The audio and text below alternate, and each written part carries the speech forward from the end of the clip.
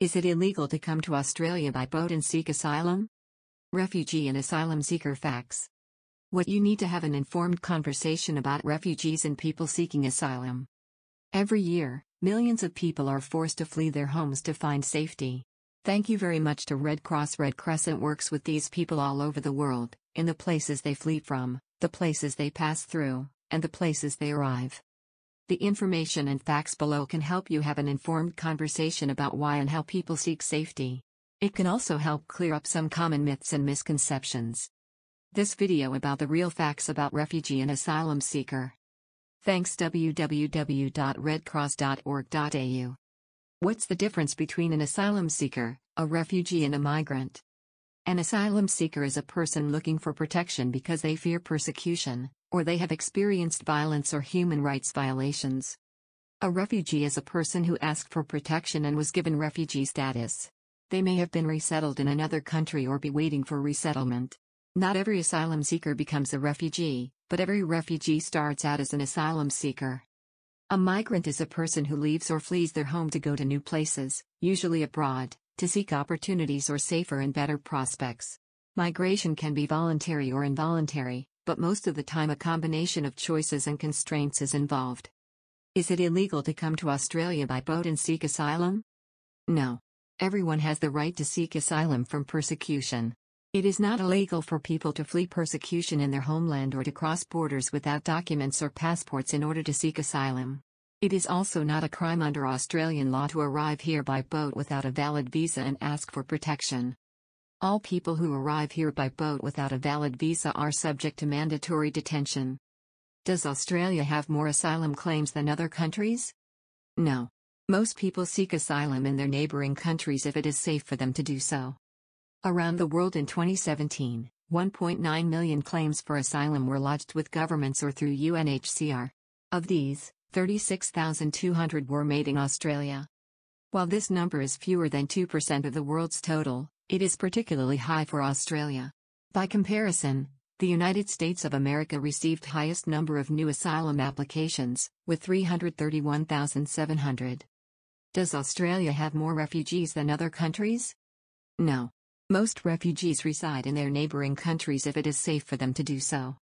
In 2017, 3.5 million refugees around the world had their status recognized or were successfully resettled.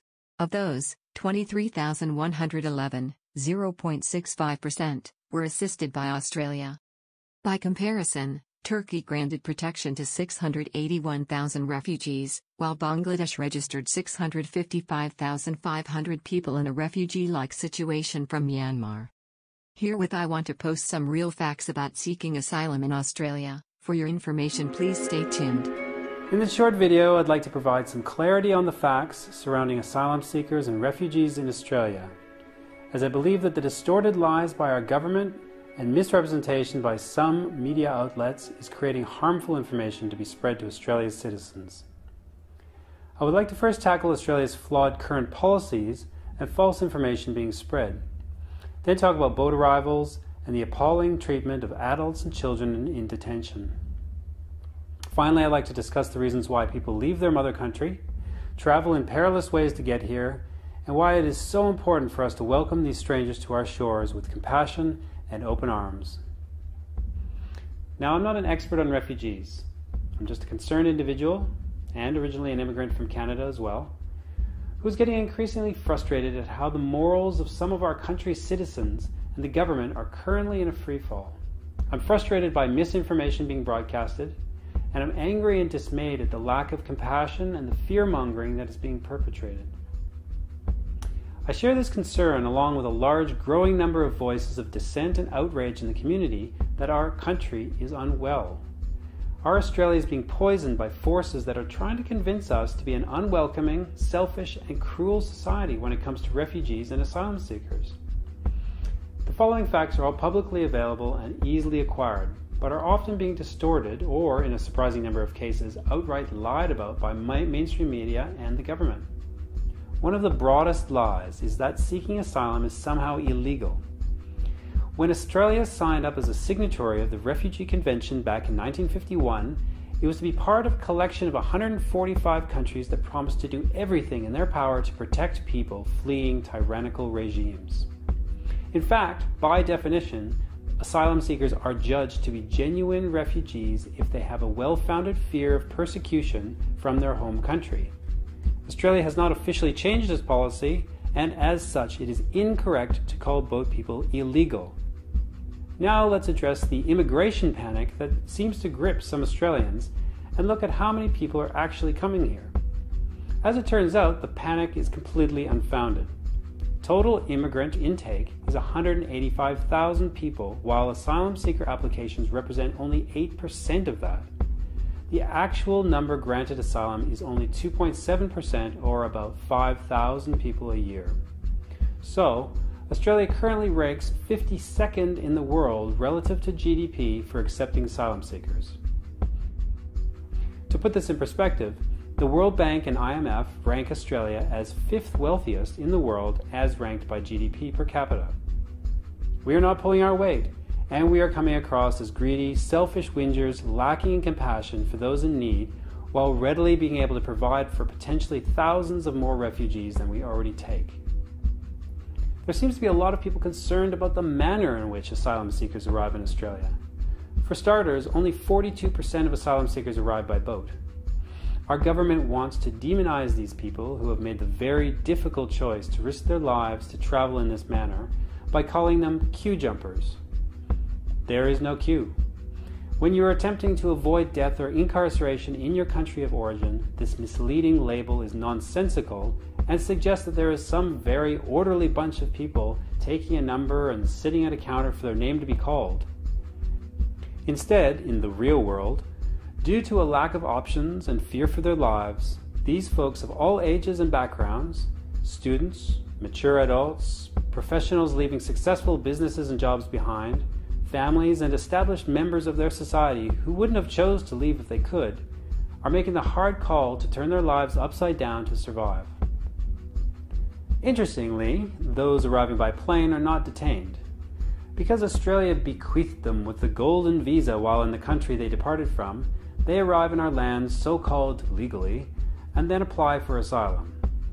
Once boat people arrive, they are treated like criminals, despite the fact that ultimately 90% of these arrivals are found to be genuine in their reasons for seeking asylum, which again, interestingly, is a higher percentage than those arriving by plane.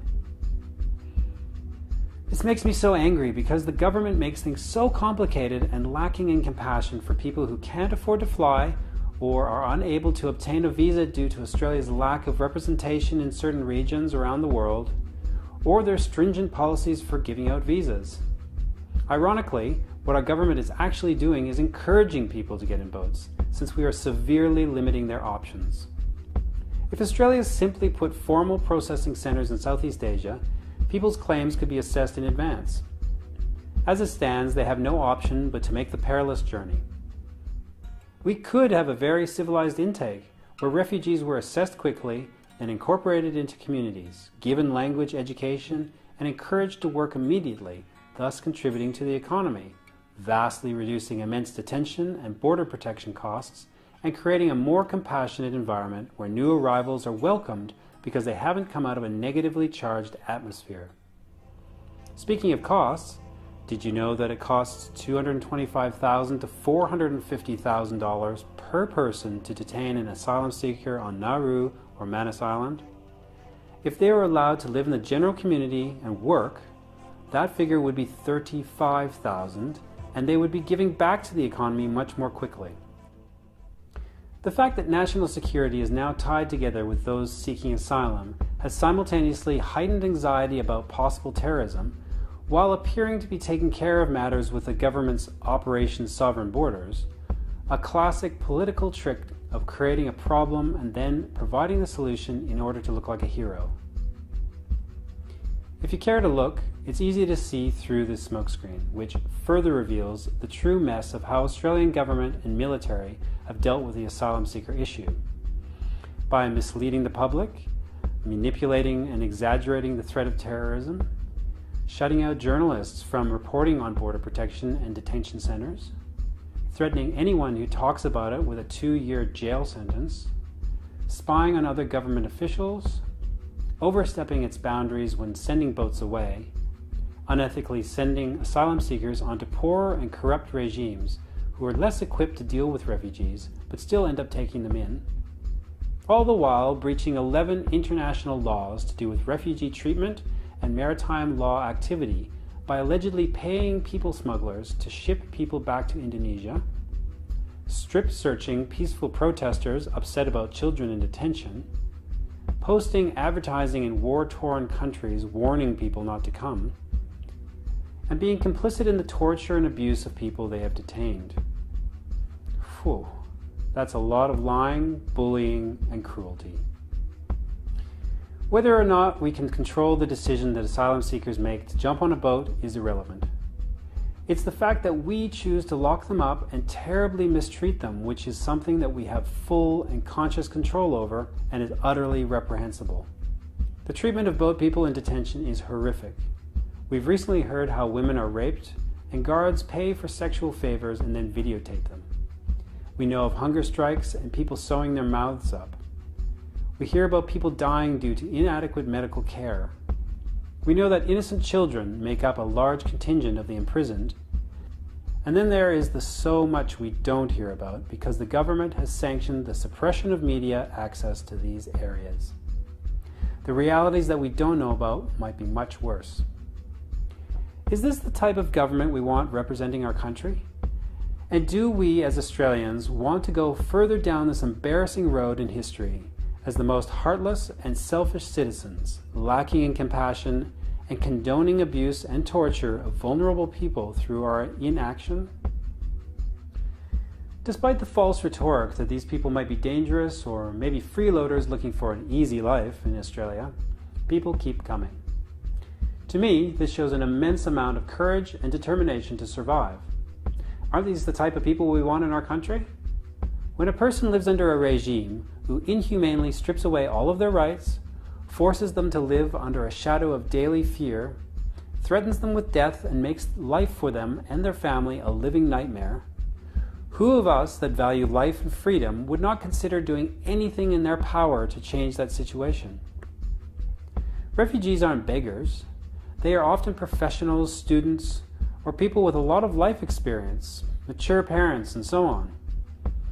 When they arrive here, many express a substantial desire to not want to leave their home country they have spent decades developing their life and where our other family, friends, cultural identity, language, and history all are.